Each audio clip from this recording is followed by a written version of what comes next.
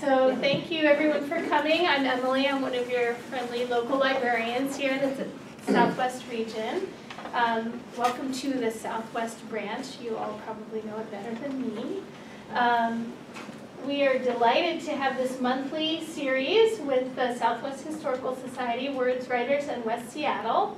I'm going to hand it over in just a sec to Dora Faye Hendricks, who coordinates this whole series. We do have a little survey at the end that hopefully you'll fill out to help us understand what this program means to you, and just a little bit about you. And with that, we're delighted to have the program and also Claudia. Thank you very much, Emily. Yeah. We're delighted to be here too. We're delighted for the co-sponsorship that the library provides us, the same place every time, and friendly people who help with the equipment and this very nice room. I've been in West Seattle for only 6 years, something like that. And as quick as I came here, I saw an ad in the paper asking for volunteers. The Historical Society is still looking for volunteers, so if any of you would like to come on and see what we're about, see what kind of jobs are available. I didn't know. I went to the training, and I've never been into museums before, but these were interesting people. So I have learned a lot about Seattle and West Seattle. I come from the Spokane area. We're inlanders. This has been cool. And it was shortly after I started that the director then, Clay Eels, told me about this idea that our videographer, is that what you call him? Judy Bentley was instrumental in putting together. So the idea was not mine, but I got started right away. She gave me some suggestions of local authors that I could contact. We've been doing this for we're on our 6th year now, every month. And I'm really proud of that. And I'm proud of the connections we have, and I've met an extra one tonight that maybe could help us find other authors. We have another author in our midst. Arlene Williams has presented 3 times. She's a prolific writer. And Claudia, did you know there's another Claudia Rowe? Yes. And presented to us? And I'm looking in my address book and I go, whoa, wait a minute, which is which? And make sure my emails are separate from you. So you become Claudia Luna in my address. Which, yeah, okay, she's Claudia Rowe. But anyway, we are very honored to have Claudia Castro Luna with us tonight. And how many of you have not heard of her before? Ah, very nice. So we have a ways to go to get acquainted. Yeah. But I wanted to tell you I appreciate you giving me the extra information that you provided to me online. And there's a lot of information from the Humanities Washington and the Washington State Arts Commission about Claudia and what they do. And I'm going to mention a little bit because it was interesting information that I pulled for her introduction tonight. So I will just let you go with that later, and we will have questions and answers. Yes. All right, great. Maybe they'll have a lot. I've been intrigued. I'm not into poetry in general, but I've really been intrigued by your story and your history and what you are doing. So I'm anxious to sit down and enjoy it too. Yeah. Humanities Washington and the Washington State Arts Commission, known as Arts WA, we're excited to announce that Claudia Castro Luna, a prominent Seattle poet and teacher, was appointed as the 5th Washington State Poet Laureate by Governor Jay Inslee. This was in 17, is that right? It was February of last year. February, okay. 2018. Yes, okay. The Washington State Poet Laureate program is jointly sponsored by Humanities Washington and Arts WA. Poets Laureate work is to build awareness and appreciation of poetry, including the state's legacy of poetry, through public readings, workshops, lectures, and presentations in communities throughout the state. So this is one of them, right? As the first immigrant and woman of color to assume the role, Claudia will be advocating for poetry during a particularly difficult period for both the humanities and immigrant populations who are confronting uncertainty in the face of travel bans and heated rhetoric. This is so misquoted. This is so much more than an honorary position, said Julie Ziegler, Executive Director of Humanities Washington. It's very hard work, particularly in an era when our country is profoundly divided. The poet laureate gives a lot of herself, or himself, traveling thousands of miles back and forth across the state to reach the widest range of people possible.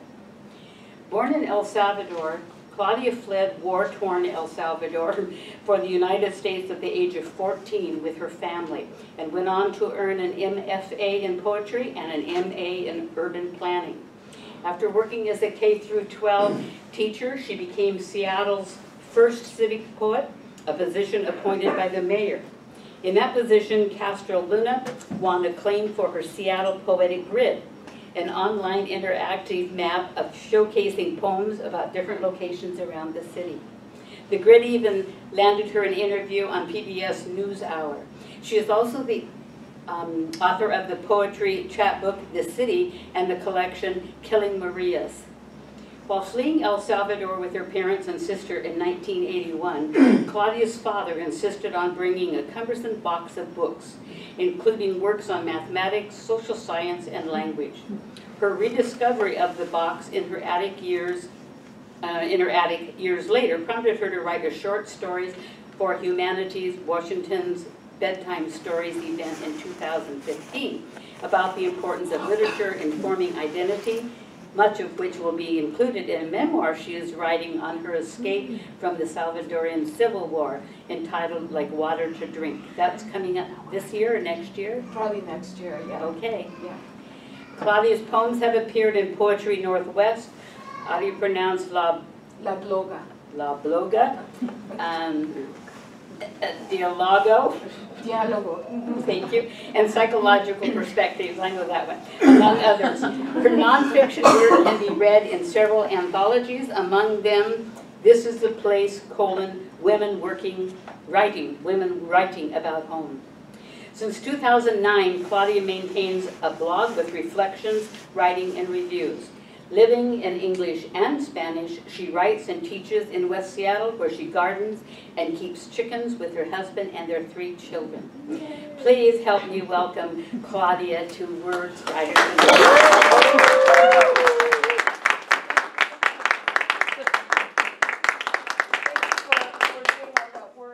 All those that information together that came from Part of various it sources. makes my volunteer job.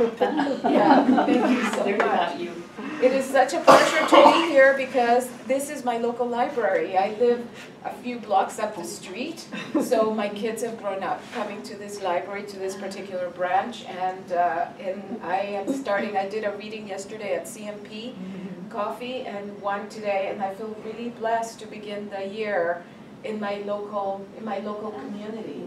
And in both of those instances, I have to say, Leopoldo Siegel curates the CMP reading series, and to you for putting all the work that goes together. And it's a lot of work to organize these moments for all of us, to come together in community and in peace. I'm always amazed at the power of literature and poetry to bring people together in peace.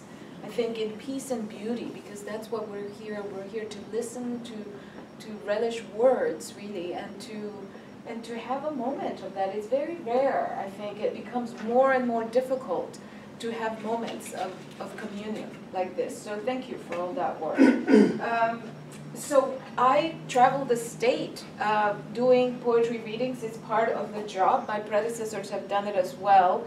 I closed the year in Lewis County.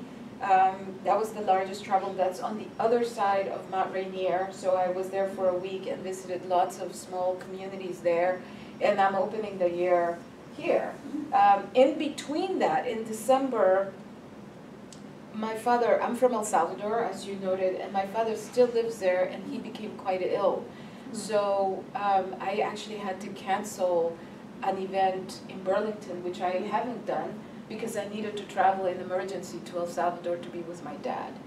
So it was quite a difficult time, and in preparation for the reading today, so part of what happened with my travel, my unexpected travel, is that I wrote some new poems and was able to rethink this book, this prose book, and put some of those thoughts into poems, which for a long time I had not been able to do. So something positive came, aside from the fact that my father will recover from the stroke that he suffered. Something positive also came out of that trip.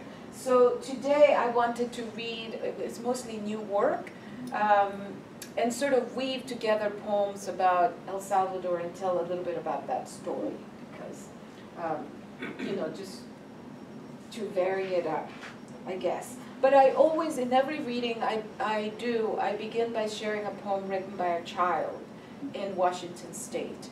And, you know, I teach classes in schools, teachers send me poems, I collect poems, and this is from this anthology put together every year by Seattle Arts and Lectures from their Writers in the Schools program. And let me read a different poem than I had. You know, you have to change things in the spur of the moment, right? Okay, here it is. Okay, so this is a really beautiful book. It comes out every year. This one is called Tomorrow I Will Whisper Your Name, and it's an anthology of writing from children in high school, from kindergartners all the way to seniors in high school. And it's really tremendous. And so this one is written by an Evergreen High School 9th grader, whose name is Yareli Lopez Martinez. It's a very short poem. She wrote it in Spanish first, and then it is translated in English, and I'll read both. So, mi carga. Algunas memorias nunca se van de tus huesos, como la sal del mar se convierte parte de ti y lo cargas. My load.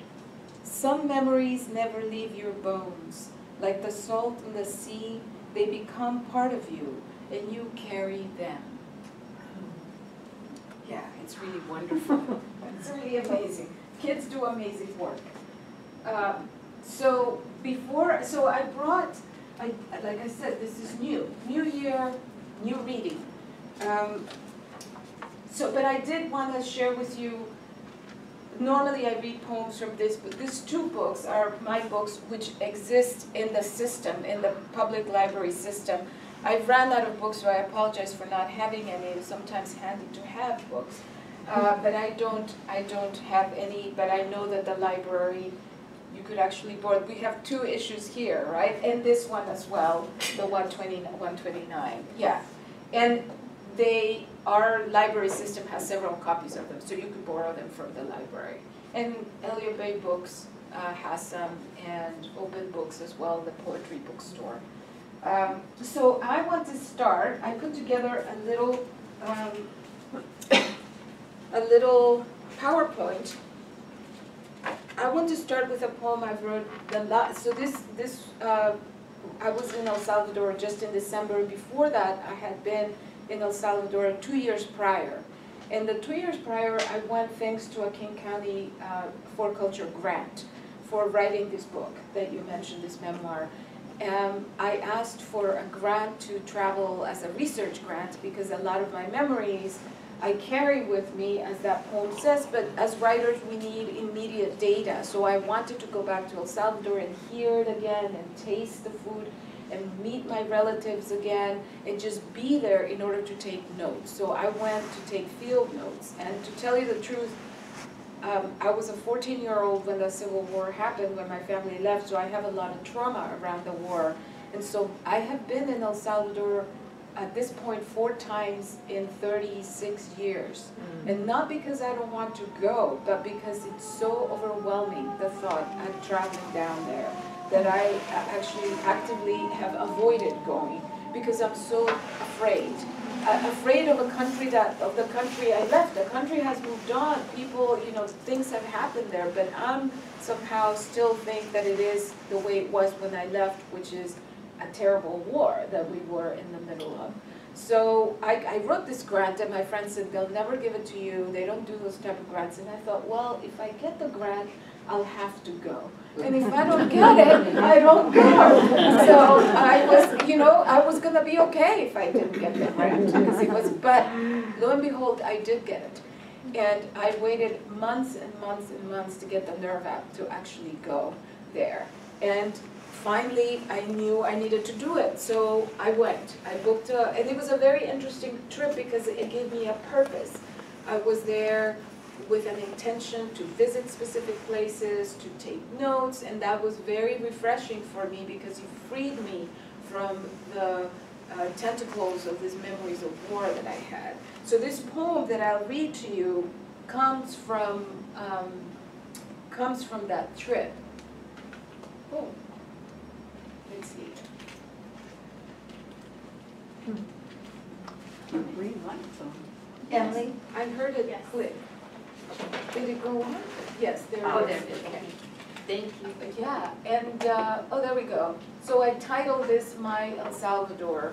And I want to say that I ended up, so this is a little bit about poetry and how poetry comes about, because one of my firm beliefs is that we're all poets. We could sit down right now and work on writing a poem, and I guarantee you we would walk out of the room having written something that is deeply truthful to ourselves, which is what poetry is.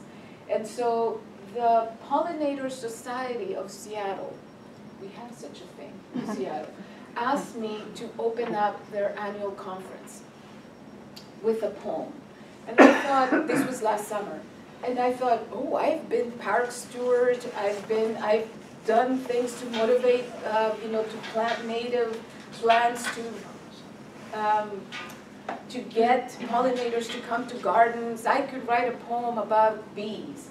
And so I accepted this, and I thought, yeah, I could write a poem, because this is part of what being in these positions as a public poet is about. Somebody could call you and say, we're opening a hospital, would you write a poem to dedicate this? I've written poems for parks. For instance, a park is being remodeled and it's going to be rededicated, would you write a poem for that? And so this was kind of like that. It was a poem to order. I thought I could write a poem about bees, no problem. So I sat down to write a poem about bees, and something completely unexpected came out of that poem, which is this poem called Ask the Bees. So, and that is El Salvador, unlike the Northwest, which has trees that grow up and down in a vertical way. These trees grow outward, and so they are these enormous, gorgeous canopies that extend out because it's very hot there, and they give the most glorious shade. So that is looking up at a tree with some banners at a festival. So Ask the Bees. On my last trip to El Salvador, spiraling down a remote mountain highway, I spotted a woman and her child sitting on the side of the road. A sun-bleached umbrella cast shade on her, and on a table stacked with unlabeled glass vessels filled with honey. Behind her, a steep gorge, ravishing emerald wound, hummed a tune that told of the beginning of things. The honey came from there, she said, pointing at the jungle below. Mystery of forest, mystery of honey, necessity of survival, this mother making a living from the industriousness of hirsute insect fairies harvesting nectar and iridescent powder from wild flowers, making beauty edible. Her honey emanated a neon glow, bright and potent, as if alive. The pulsating force of the gorge, the song of the torobos, the roar of the jaguar, the gloss of the leaves, the soil, volcanic ash, hung suspended inside each container. For us to remember this brilliant day, I said to Papa, handing him a jar, on this day when we stood arm in arm and talked about the war, what it took from all of us, a day when I asked him to name every tree, every flower we came across, and he did. He named them all, a gesture that said we are from here, from this forsaken place where we know the names of things. On my return at Dallas airport, a customs officer confiscated my jar. Later, in a cafe waiting for my flight to Seattle, I felt my cheeks wet, my tears like a meandering rivulet through the lush terrain that sustained the bees, that made the honey, that helped the woman help herself. In the airport's sterile setting, I considered the honey of things. How much time would have to pass before I'd walk alongside my papa once more? How is it that we overlook what is important, value the wrong things? what would they say about the meaning of grief if I asked them? The bees who turned sun's fire into an edible gem. Magicians and scientists at once, they have for millennia healed us, nourished us, pollinated this blue sphere we call home. Those ancient alchemists hunting for the truth and power to transmute base metals into gold searched in vain.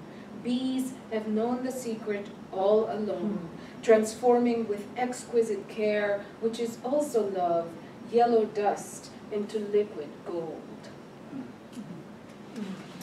So that became it was completely unexpected for me that I would write about the war when I really intended to write about the bees. But this is when I sat down to write these two events, I think partly because they took away that honey at the airport, and it was so full of meaning for me, and it looked really delicious. And I begged the person who took it away for him to keep it. I said, keep it, don't throw it away. You know, you eat it if you don't want me to bring it into the US. And he said no, and he threw it into a bin right in front of me. So that was very painful, and I don't think I ever really processed that until I sat down to write this poem about bees, and then that story came through. Yes, yes. So I wanted to read a very short poem from this book, which is completely tattered because I carried it everywhere, and it's marked, so it has all my marks for it. This one is again about the role of memory in our everyday lives, and for those of us who have moved from another place, like you carry around Spokane in your heart, right, in a way, you're standing there and you could call Spokane in your mind's eye, and we don't know what it is, because you know it, but we don't, right? But I think that's magical, that we could all sit here and have these places in our hearts and minds, and they're completely inside us. Memories, maps, locations, and they're real. They're really real to us. I think I find that fascinating. And yet here we are in West Seattle, and we could step out, and do you know what I mean? I think that's just an amazing thing. So this one is called Farmer's Market. And I go to the West Seattle Farmer's Market, which over the years has grown and grown and grown. I liked it when it was in that parking lot back there. Now it takes over the street. Anyhow, I'm a huge fan of farmers markets. And I always thought it was because I like supporting local agriculture, eating local, all of that, but I understood in writing this poem that I like them for something else as well. And welcome, there's chairs up here. Yeah. So this poem sort of gets at that too. Farmer's Market. I go early to hear the citrus tales of pomelos and satsumas in May, discuss the snap with favas. I'm sorry, let me start again. Farmer's Market. I go early to hear the citrus tales of pomelos and satsumas in January. Discuss the snap with favas in May. Have a word with a merchant without saying anything. Hold a coin bag in one hand and with the other chat with an unsuspecting tomato. Market speak is the language of being a girl walking with my mother down narrow lanes in the mercado, sweat streaming brow, dogs impatient weaving between legs, stealthy robbers articulating sneaks, sellers shouting incantations to buy this cure-all remedy and for a bargain, una mano, all the fruit that can fit in the palm of your hand. At every turn, my local farmer's market betrays the one I long for. The mercado I search lives dormant, a tiny seed rhyming festive and mom inside my heart. So I realized, I like farmers markets because they reproduce the markets of my childhood. And now that I was in El Salvador, I made sure to go back to the markets. And when I was a kid in El Salvador, there were no supermarkets as we know them here with the bright neon lights. Now, of course, there are places like that. But when I was little, everything happened in the local market, which is a building, but lots of people spill out onto the streets selling their amazing produce. And I think the farmer's market gives me an opportunity to be in touch with that memory, even if it's unconscious, which most of the time I think actually it is. So this next poem, let's see. Yes, this next poem is called Noble Call, and that is a woman making tortillas. Our tortillas in El Salvador are different than the tortillas in Mexico. They're a lot thicker and not as big, so they're smaller discs and very thick, as you could see there. And that is a clay, we call it comal, so the tortillas get cooked not on metal but on clay, and that also infuses them with a particular, you know, smell and scent, and that gets very cured. Those the comales, so the tray there, the clay pot, is cures over time, and they taste delicious just like that, right hot off the griddle like that. So this I wrote, this is a brand new poem, and I always say, especially to students, that it's important to share brand new work as a way of measuring oneself and as a way of showing for the kids that poems are works in progress, right? That we continually edit things, that it just doesn't happen overnight when we write something, and that sometimes reading a poem for me out loud, I hear back to myself and think, oh, that's not working so well. And so I do it as a way of showing the craft of writing, and also just for me, I think it's good. I think it's good practice. So this is brand new. What did I want to say about this? This poem ends with an expression in Spanish called Buenos días le de Dios, which means, may God grant you a good day. And when I was a little girl, my grandmother, everybody said this to each other in the morning as a greeting, Buenos días le de Dios. So I thought it was one word. I never thought it was 5 words, you know, because people say it so quickly. Then it took me a long time. I was actually an adult, I think, when I realized, oh my God, that's like a whole bunch of words. So, but this poem will end with that line. And it also talks about this little child saint in my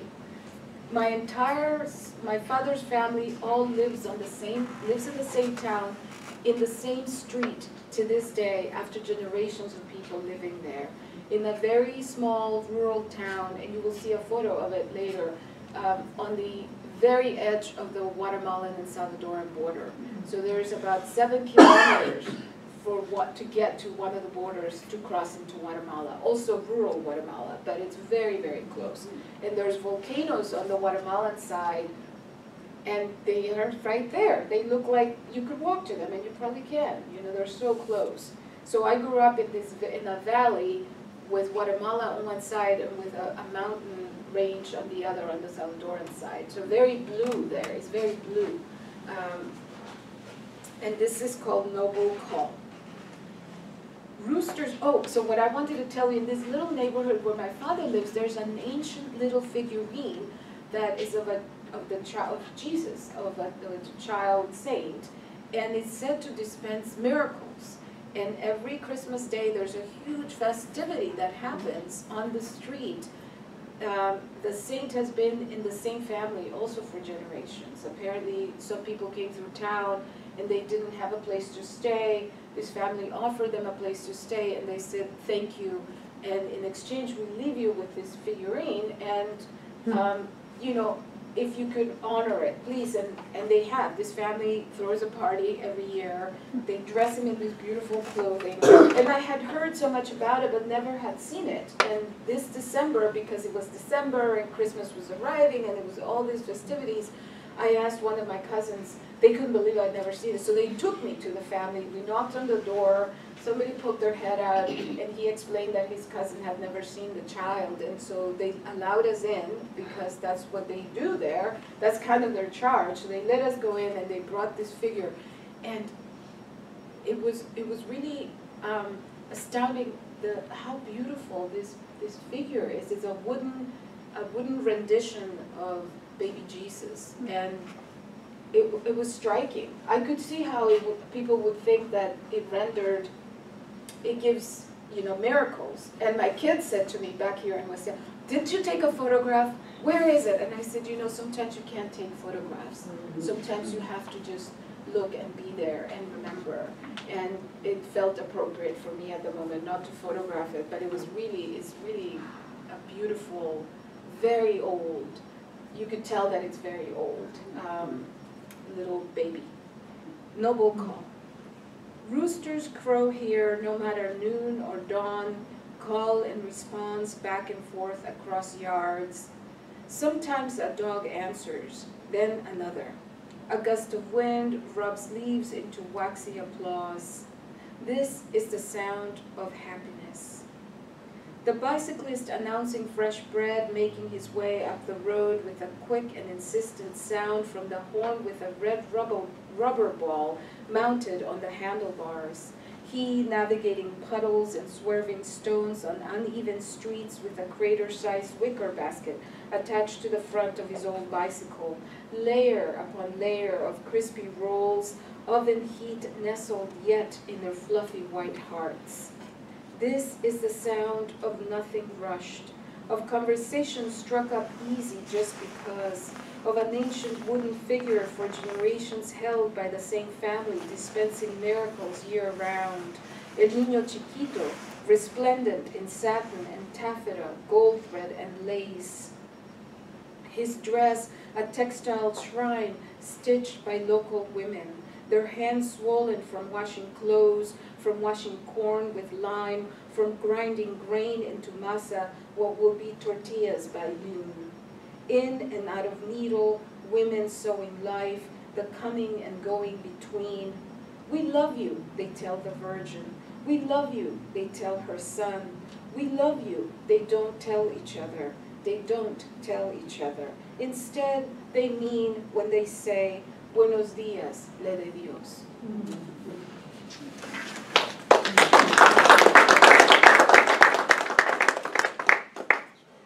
So when my father lived here, you know, we came to the U.S., my entire family, my mom and my dad, my sister and myself, and my father went back. My father was never at home here in the U.S. They were both teachers, so he went back to El Salvador and went back into teaching and then retired. And when I went to see him the first time, I was amazed at the garden he had created. People are huge gardeners, but gardening happens there in a different way. A lot of it is fruit gardening. So these are the trees in my aunt's house from, you know, I was sitting down and I took a photograph. Look at that sky, this is December. Incredible. Everything is huge there because it's the tropics and it rains and it's hot, and so the leaves are enormous. The flowers are enormous. You know, everything has the possibility of weeds just grow huge and lots of them, right? I mean, it's not sparse vegetation. And gardens are a lot. That is an orange tree that you see there. So gardens are marked by trees rather than lower growing bushes as we have here. And so I was astounded at my dad's garden the lushness of it. And this is one of the, this is perhaps the first poem I ever read in public. And I tell students the first time I ever read a poem in public was at a college, and the professor asked me to read it, and I was terrified. And I got up on stage, and I don't think I was done with the last word. I was already off the stage. So, my father's garden. My father's garden bears no resemblance to the orderly paradises found in glossy magazines. There are no tidy borders to admire, no coordinating color palettes. Here, the eye is overtaken by a mass of unapologetic green, olive green, forest green, lemon green, green, and speckled among the verdure, calling attention to the resplendent selves are flowers in many hues and shapes. The mallows, my father's favorites, offer blooms as big as birds' nests. Petals glisten in midday sun, stretch wide and far. There is little modesty in their display. There is no coyness in this garden, only abundance and overflow. Zinnias grow by the dozen, roses burst yellow, salmon, red, bougainvilleas, trumpet flowers, a pulsing profusion planted all with trembling hands. 20 years in exile is a long time to contemplate, each leaf a coming to terms with lost ideals, each flower a testament to fallen friends, each new seedling a last salute to persecutions of the heart. My father's garden is a nascent Eden, are rooting back to his native land. Thank you. I think I'll read two more. I'll read this poem. This is about Seattle now, and this is about Kubota Gardens. Have you guys been there? Yeah, it's such a beautiful place. If you haven't been, it's a local garden. It's a Seattle garden out in, what is that? It's off of Rainier. You know Rainier, the street? Renton Avenue. So yeah, it's not far from here, and it's really a work of art. And what I've learned about Kubota Garden is that it was developed really by a Japanese immigrant who was a gardener himself, and that was his demonstration garden. So he would take people and say, this is what I could do to your house. And he was an incredibly gifted person. And when the Japanese were interned, he was interned as well. So he left that garden, which was a couple of acres already, and he was creating a Japanese aesthetic here that was really new, using rocks and water elements to include in a garden, which was really it was new here. So he was a pioneer of garden design. And so he was interned and left his garden, which was several acres. He, of course, had to leave everything. And while he was in the internment camp, I think in Idaho, he gardened there too. And when he came back, it was in absolute disrepair. The garden, he actually had to buy it back because it had been taken from him, and he had to buy it back. And he bought it back and continued working on it, actually bought more land. And the amazing thing to me is that when he died, he donated this garden to the city of Seattle. And I think that, what a civic gesture. You know, I mean, that to me is profound, that somebody would be treated that way, right? And that he would then come back and donate a labor of love, and also money, because it's a lot of land, it's acres and acres of land for public use.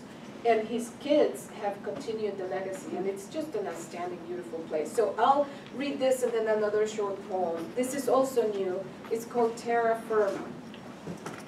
We walked mother-daughter through iron gate into verdant womb, sensing all paths were equally right. We would not see each other for a while, wanted to spend time together, do things mothers and daughters do. We climbed flank of mountain, forest landscape embracing us early morning. And with each skyward step, whatever easy words we had been speaking fell from us, like ripened leaves break off their branches. But to tell the truth, words had long before fallen from our trees. From the mountaintop, 35 years of exile spread below us, decades of struggling alone with our hearts of darkness, war years never spoken of, the grind of life at the margins, keeping fears inside so as not to worry the other. We were warriors, each of us, though we did not know it. The silence we came to understand as normal corroded the wood of us, wounded us to ourselves and to each other. The morning wore on, leaf upon leaf, bark on bark. Side by side, sitting on a bench, we ate our picnic lunch. I chewed and listened to the waterfall nearby. I chewed and listened to the waterfall nearby. The silence of my mother is the silence of her own mother, and my silence is that of all the mothers and grandmothers before us, it said. Generations of women who learned to do rather than speak to survive. What patient gardeners each of my female ancestors must have been, pruning and clipping away parts of themselves to let their young ones grow tall, become trees. Maple against spruce, ginkgo against cedar, emerald lawns, mossy moss, celluloid harmony plus friendly carp on spring-fed pond, conspiracy of garden revealing my mother's quiet inner partiture. Words fail, they often do. But on this day of leaf, bark, stone, what was left unsaid spun terra firma. Gurgle and froth of waterfall song told me so. So I'll leave it there because I want to answer some questions, and I often find that in the question and answer time of a presentation is really when interesting things happen. And if I find that I could answer your question with a poem, I'll do that. But you know, a lot of times people don't know what a poet laureate does, or what do you do when you have that. So I'm happy to answer questions about that aspect of my life right now, and also about being an immigrant in the U.S. or about being a writer in the world. Any of those questions, I'm happy to answer. Yeah. I'm trying to remember if you said this in the beginning. When did you start writing poetry? Oh, well, formally, I started writing poetry in college as a college student, but I never showed those poems to anybody. But it was very much something I was drawn to doing. I didn't start formally writing until I was expecting my third child. I have 3 kids. And I had decided to take a community college class because I felt such a calling. I knew I had to go do this thing. And I took a community college class and loved it. It was a creative writing class. And then I took another one, and it just was not enough, these community college classes. At one point I understood that I needed to do this full time, and then gave up my job, which at the time was coaching new teachers. So I was a master teacher, if you will, and went and did an MFA, a full-time MFA program. And that was maybe 12 years ago. So then I really, that is what I did. And I actually think I have a poem that explains that. I could read it. Because a lot of time, I thought about it as a dog. I thought of poetry as a dog. Kind of like a little dog that wouldn't leave me alone. A dog that insisted and bit me, and I would write letters and they would turn into poems. Or I would start writing something and I would get line breaks in my page, which wasn't welcome. It wasn't what I was going for, And suddenly there it was. And I was explaining this to a teacher, Greg Orr, actually. I took a class with him in Canada. And he said, you need to go write that story. And she said, show up tomorrow with that poem. Go write it. And I thought, why did I ever open it? Now I have an assignment. But I did. I went back and I wrote this experience of what poetry has been like for me, because I truly don't feel that I chose to do it. I feel that I was asked to do it. I was sort of beaten into wanting to do it by this little dog, So this is called As Such to Be Chosen. She had always been there, trailing me with scent of musk and torn book. Take me in, she said one day with a bark, once command and twice seductive plea. I felt her rough coat, every inch of her wild, her fluorescent eyes giving away nothing, the fierceness of her canine teeth. Panic swept me, and I leapt, best to hug familiar territory, the way a toddler holds on to her mother's skirt. But she followed me up one year, down the next, nipping my ankles, sleeping at my feet, splicing my dreams with our untamed lease. She stayed on until I let her in. I let this dog that walked away from wolf enter me whole, fur, tail, jaw. She'd long known that I belonged to it, not the other way around. Poetry nuzzled me away from self-pity. Be animal, she said, and return me to the wilderness inside myself, where flowers are words that hang from trees, tortillas are halos, and over moist ground, lyrics grow scattered and unattached.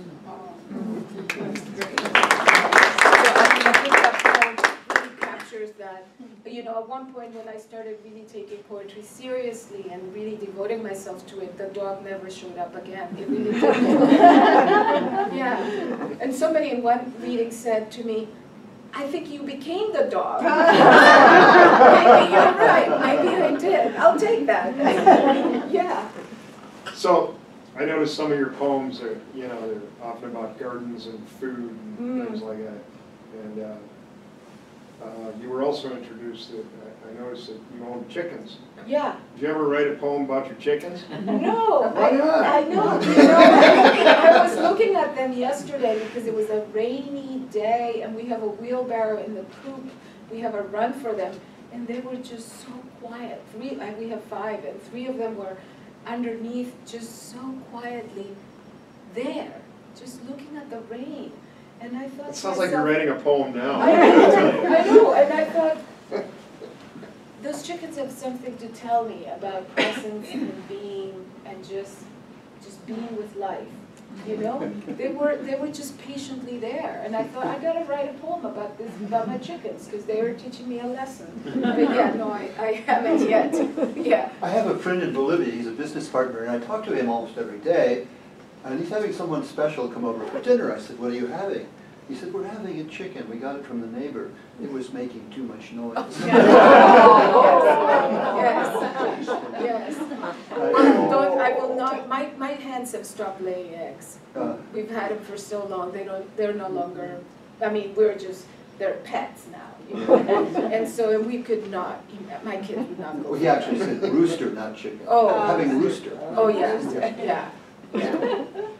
Yeah. So first, go behind you, and then How is it decided where you go in the state? Do you hit like all the counties sequentially? Yeah, different poets have done different things. I think Elizabeth Austin set out to travel to every single county in the state, and she did that. That was her goal. Todd Marshall, who came before me, traveled an enormous, and he's from Spokane, and he covered huge areas of the state. I'm thinking more of, well, I tell you, one of my projects. So this book is Todd Marshall's culminating project as poet laureate. This book, 129, and it has poems from all over the state. People writing, not necessarily about Washington, but Washingtonians writing poetry, essentially. And when I was a civic poet of Seattle, I made a digital project, a digital map that I call Seattle Poetic Grid, which exists online. And it's essentially a digital book. So when you go to this website, you get a map of Seattle. It's a very clean map with little blue dots on it. And when you click on the dots, they open up to a poem and a photograph of that very place where the dot is placed. And the idea there, those are all poems written by people across the city. Some in this very room, because I did workshops in different libraries across the city, and I collected cult poems because I wanted Seattle explained in the voices of ourselves, citizens in Seattle. So if you go to that map, you get to read really extraordinary poems. I mean, they're really amazing. And the poem that was so successful, as you read, that the PBS NewsHour came out here and did a segment on that I want to do a digital map for the state. And so I feel that that would be my contribution to the entire state, to places where I cannot go, because I have a family and it's harder for me to travel. But what I'm doing is I'm trying to go somewhere and spend time there as a way of getting to know community. So I was in Mineral, which is in Lewis County. I was in Okanagan County, so that's Twisp and Okanagan, that kind of more central part. And just like I'll go for a week, and then I get to really be there, and I visit high schools and schools and do readings and workshops, and that's kind of my way of being in communion with that place. I don't think I'll get every county necessarily, but I hope that the map then will become a living legacy, because we will continue to add poems. And the poems are about poems of place, you know. So when I was doing the grid, I got this guy in Green Lake who sent me a poem, because then I did an open call. And he had a poem about skating in New York City, and it was lovely. But and he lives in Seattle. But I wanted the poems to be about Seattle. I wanted the poems to be about Green Lake, not. Do you know what I mean? So I want these poems in place, and I will start working on that. Hopefully by the end of the month there'll be a general a map up that people could see, and then have an open call for poems to start coming in. Yeah. Yes, you had your hand up. Yes.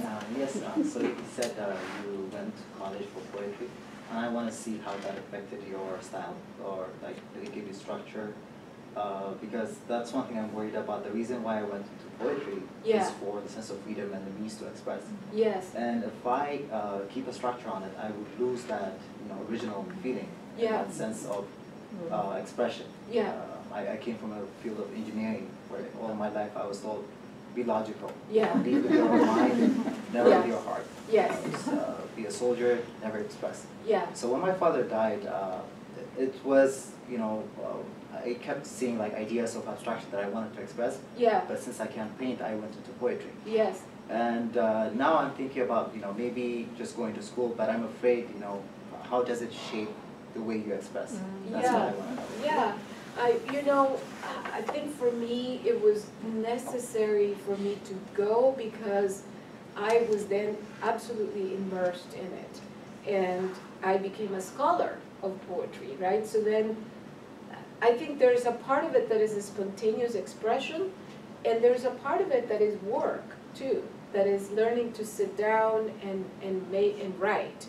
And that structure came from being in a program where I taught myself to sit down and write poems, even when it wasn't coming to me. Just learning to sit down and how do you then harness this energy and these thoughts that we have. That came from the discipline of being in an MFA program. And also sort of understanding what's possible.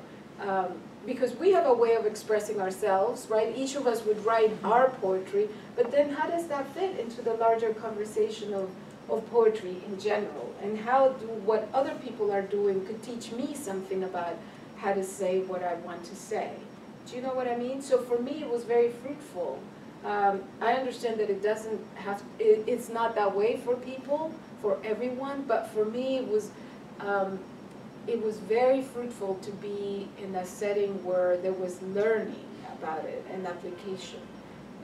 Because I knew that that's where I was going. There was no turning back for me. Once I went to school, there was no turning back.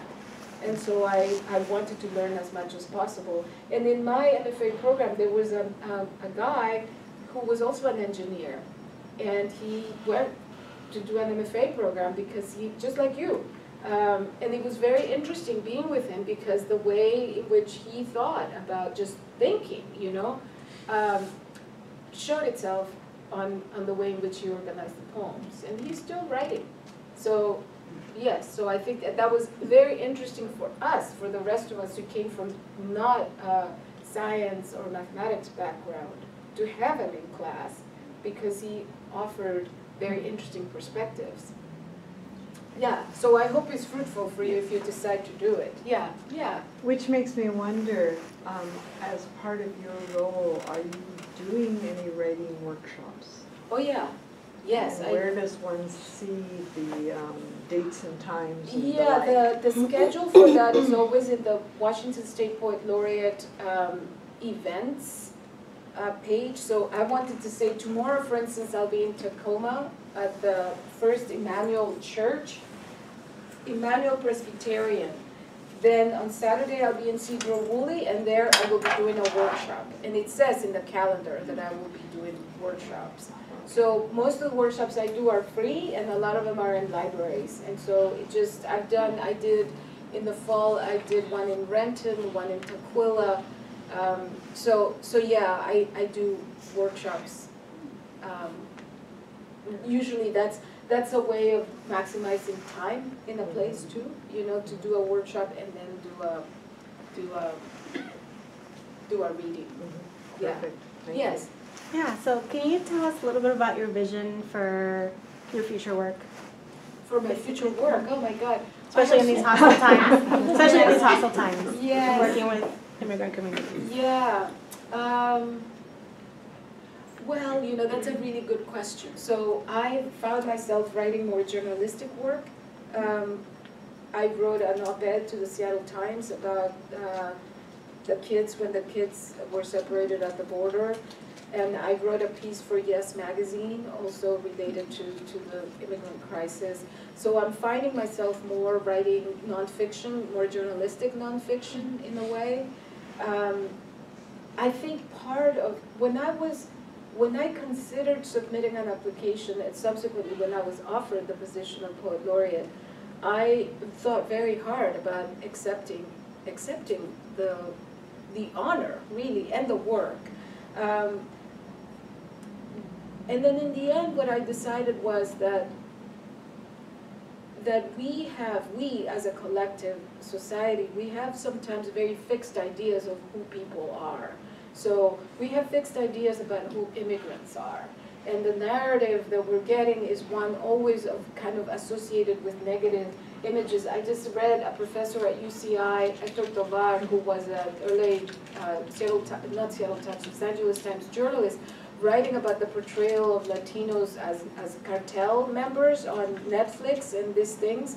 And he's saying, you know, this constant depiction of Latinos in these violent roles who endorses this idea that Latinos are violent people. I mean, and so this is a larger question, of course, but I thought about the possibility that I had then as an ambassador to literature and letters and beauty as an immigrant woman and as a woman of color. And I thought both of the opportunities to inspire young people, because frankly, I would have become a writer a long time ago had I had people who would have inspired me and mentors who look like me.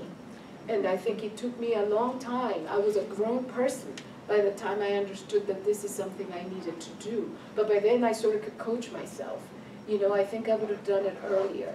And so I thought that this was a chance perhaps for me to inspire kids, immigrant kids, to think of themselves as writers and to think that, hey, you could do this thing, you could look at this woman, she's doing this. And so part of it was this opportunity to do that, and also the other side of that was an opportunity to dismantle conceptions about who immigrants are, right? Because we think, you know, immigrants do, well, terrible things sometimes, or, you know, this criminality issue, or things that are manual labor, right? And we degrade manual labor, which is also an issue because work is work and work is honorable. But we degrade that. And so, and especially in the arts, there is very few people like me, right, in the arts. So I thought this is a chance both to inspire and to dismantle stereotypes of people. And so I think of myself of doing a little bit of that work just by being who I am. And then writing pieces about El Salvador. You know, I was in Mineral, which is a town of 200 people. I did a reading, and people drove far away it was public reading. And this woman came back the next day, and she said, you know, I remember El Salvador. This is a very white, rural white community. She said, I remember El Salvador in the news in the 1980s. I kind of had forgotten, but last night when you read those poems, I went back and I looked it up, and I'm trying to learn about what's going on there. And I thought, you know, if that's what my words and my poems did for her, then that is a really good thing. So I think those kind of moments of connection and inspiration are sort of what I see myself doing in this time that we have, you know, mostly through writing. For a long time I didn't write because I couldn't understand how could writing actually do social justice work. And this is why I became an urban planner. When I was a young person, I went to urban planning school, I became a planner. And because I thought I could work towards issues of equity and justice through that. And then it's turned out to be that because I couldn't see it as a writer, and it's turned out that that is what I'm doing, just by the mere topics that I'm choosing to write about, and that I tend to write about. I hope that answers your question. Yes, thank you. Yeah. The box of books your father insisted you bring sounds fascinating. Can you talk a little bit more about why he did that and what your parents brought with them that Yeah, I mean, that is a put you on this path? Yeah, that's, so we left in the war, you know, it was a terrible time in El Salvador. And there's lots of documented about that. And I actually think all of those immigrants coming out of El Salvador, that is the aftermath of the war. You know, Europe and Germany didn't rebuild in 10 years. They got a ton of money from us, the US, and years of lots of injections of money to rebuild. El Salvador never had that. And so what we're seeing with that is that migration is the result of the Civil War. So for me, those two things are attached, but we left at the heart of it. And my parents were teachers, and my father in particular, both my parents were big readers, but my dad was a scholar. And it was interesting, the books that he brought, he had, I still have them. I mean, that's what the story is, they're in my bookshelf here. They're mathematics books, and books about language, and books about history of El Salvador, and just the grammar books about Spanish grammar books. And I don't know that he was even that conscious about why he was choosing that, but somewhere, you know, you look back and you think, yeah, he wanted us to remember our language, right? So therefore the grammar books, and this was something valuable, it was a profound lesson for me in what books could do, that we came with we came escaping a war, and yet we were dragging this box of books. And so that, there's a local, Margaret Can is a local writer. She does not live in West Seattle, but she lives in Seattle. And she wrote this book called Women Writing About Home. And a lot of the, it's an anthology. It's in the library. It's a really wonderful book. And a lot of the stories are written by local, people. I think Claudia Rowe also has a story there. And my story in that book has to do with that, with the story of the books that my family brought, and how for a long time I thought they were a curse, because I kind of became the caretaker of this box of books that nobody wanted, and they're useless, they're expired, the information has changed, you know, and yet here I am. And then one time, until I came to understand sort of, you know, the books really are a representation of our plight, and of a life that we had there. You know, if it had not been for the war, we would have this life with a garden like that, you know, with books and music, which is what we had before we left. So it's kind of a reminder of an alternate existence that was lost because we needed we escaped. We were lucky to have left when we did.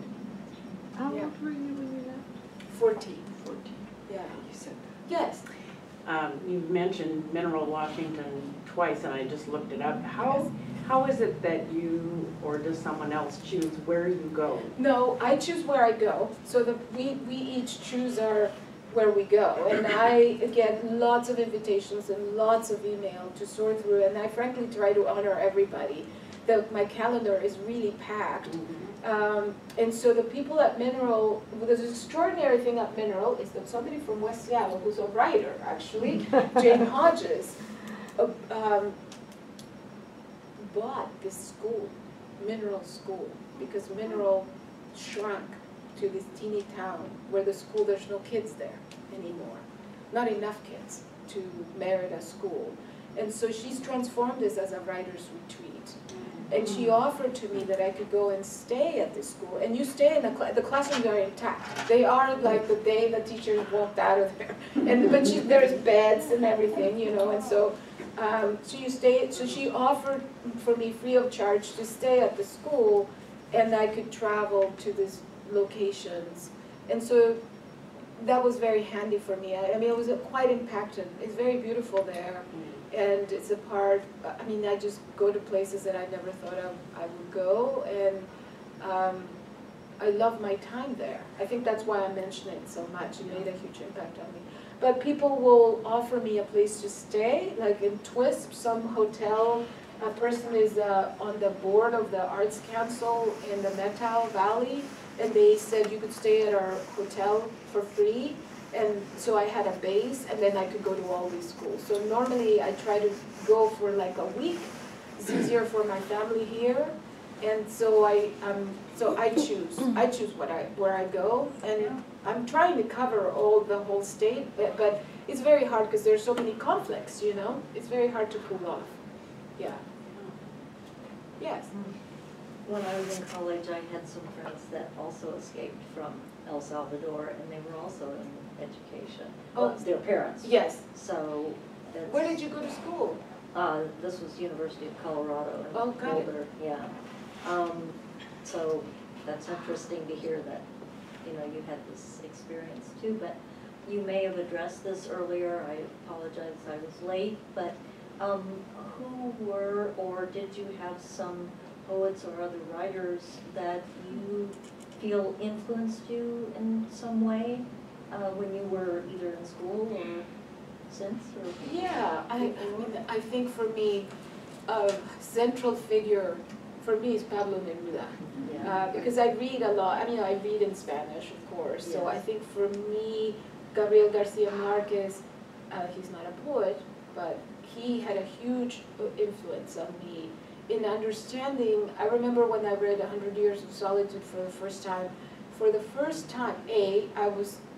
I thought, this isn't magic realism, this is the way people live in Visaya, where I'm from, you know, this is how people, this magical thinking, that is like really how people think. I mean, it's extraordinary. Yeah. That little baby, people think that baby is alive, you know, and people believe that because, and actually after I saw that baby, I thought I could see how they believe that. But I mean, and also just thinking about the way in which he writes about Colombia, which, you know, Spain did a very good job during the colonial times, because I have been in towns in Colombia, the remote towns, where I swear it looks exactly like Atiquizaya, where I am from. The same layout of towns, the same structure, the same, it's like a cookie cutter design. So you know empire was there just by that imprint on the terrain that they left. And so, just thinking about it, he's writing about Colombia, but it felt like he was writing about my towns in El Salvador. And for the first time, I saw myself reflected in literature and saw that my experience is worth writing about. That my experience as a Latina, as a Salvadoran, is beautiful, and that there's something worth talking about there. So I think that was seminal for me, and Neruda as well, in the way in which, you know, he writes. And then there's, of course, people like Lucille Clifton. I go back to Lucille Clifton all the time. I love her writing. And Marie Ponceau, who's another American writer.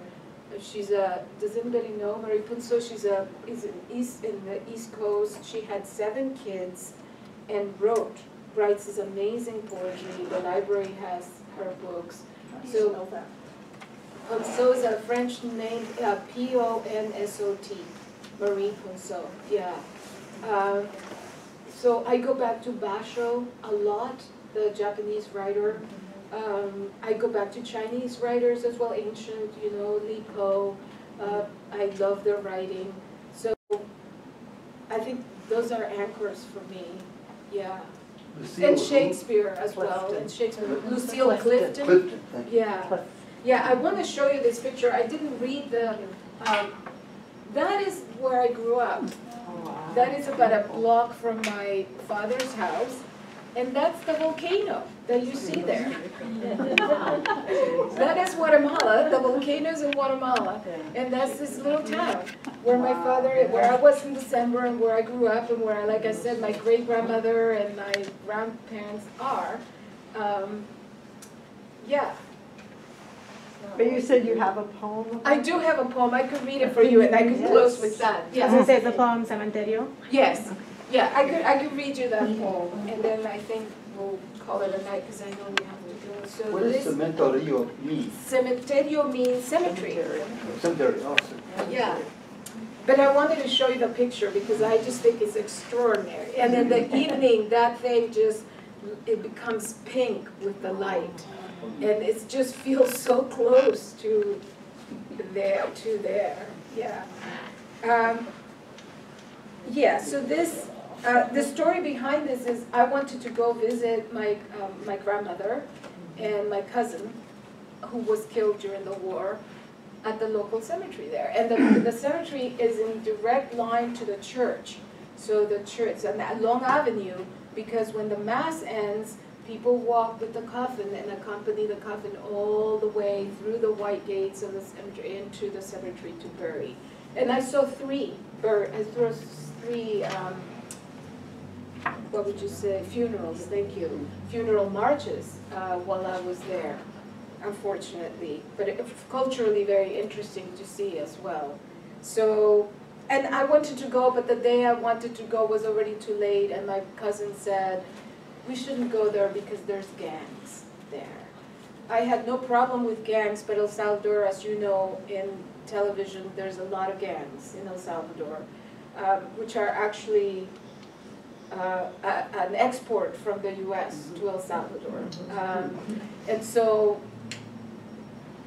it could be very dangerous in some parts to travel, because most of what they do is a lot of petty crime. I mean, I think there's some drug, but a lot of it is extortion of, like the mafia, extortionism of people. So some merchants have to pay the gangs to open up their stores so that people could go into their shops. And there's stories of teachers having to pay so that they could go in and teach at their schools where they are, or even passing a particular street. Somebody will plant themselves and say, you have to give me $1 just to cross the street, because that's the way we've decided. And so this is real, and it's really crippled El Salvador. And so this story tells a little bit about that. And my family, I couldn't go because I chose to go too late. I didn't have that many days, and they said it's not safe. There's gangs around that area, so we better not go. So that's what this is about. Cementerio. They say gang members guard the entrance to the cemetery, maraud about, waiting to pounce, do the things they do. Gangs are at the gate now, but the dead, the birds, the trees were there first. Let them come in through the white gates and keep coming, the birds. Let their trilling, their feather warbling spill onto the dead. Let Luis, my cousin killed 6 days after he turned 23, let him rejoice in the chirping and the cooling shadows of the trees that sway above his humble grave. Let Gladys, who is buried without a marker because the war wasted her, washed her from everything, even her name, and is listed instead as addendum to her mother's cross. Here lies Elvira Magaña y Gladys. Let those who went venerably into eternal slumber, like my abuela, my great-uncles, my great-grandmother, my great-grandfather, who all died as people should, from the rasping of time against lung, let them enjoy this avian gift.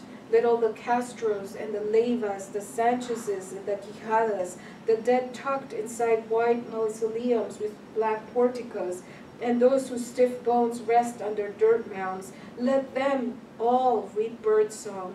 Let them rest in peace, the way things were before dollars and coyotes, gangs, migra, guerra, remesas, before caravans and walls, the time before these words orbited into the constellation of our Salvadoran speech. Where can we find that? That is so fresh. I was editing that before I came.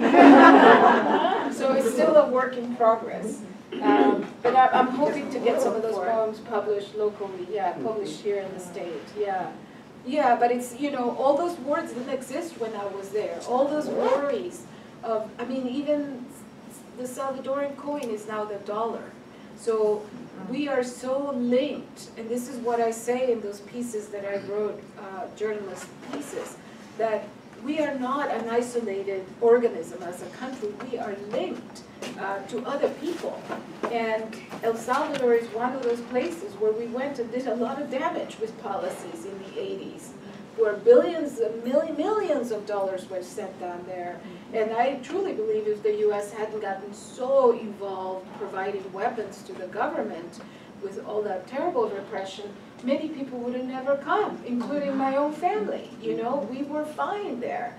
And so I think we can't obliterate history from what is happening. And that is my sadness with what's happening, that there's this amnesia around historical facts. And so you know, you ask me what I'm doing, and this is what I'm doing, you know. Yeah. So I think, oh, the last thing I have is, I have these bookmarks, which are, you please take one, there's a poem in the back, they're a gift of Humanities Washington. And I also have this book to give away. I want to give you this book, which is Todd Marshall's book, Washington. It's a beautiful book. It is a beautiful book. So I normally ask a question, like a trivia question about Washington State. So I'll ask, what is if you could think of our state map, what is the town that sits in the southeastern corner of our state? Asotin. Tri-Cities? Oh, who said Asotin?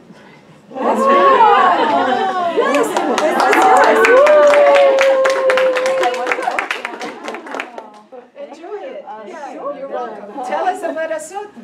Yeah. Well, it's near the Snake River. It's down in the Blue Mountains. I've hiked a lot there. Oh, have you? And they have a wonderful very old-fashioned history museum there Uh-huh. with portraits and machinery, farm machinery and so forth.